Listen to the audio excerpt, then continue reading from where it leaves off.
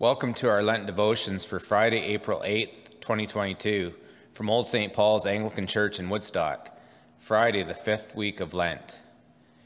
He said, "Jesus, remember me when you come into your kingdom."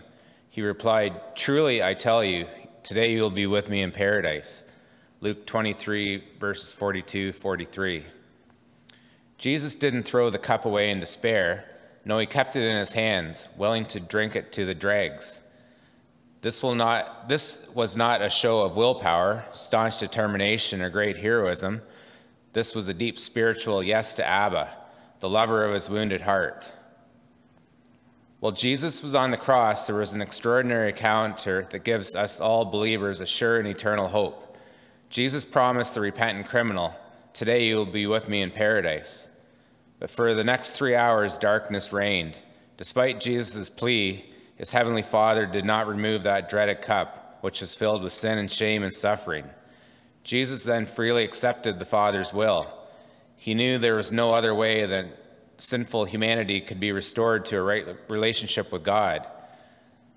This was not simply a show of willpower. This was a total yes to the will of his Father, despite knowing that it would be true separation from the Father's presence for those of utter darkness. Then it was finished. Jesus' mission was accomplished. Sin was fully atoned for. Death would soon be conquered, and paradise was restored for us all who live by faith in Christ. Let us pray. Victorious Savior, I praise you for drinking that cup to the dregs so that paradise could be restored for me and for all who say yes to you. Amen.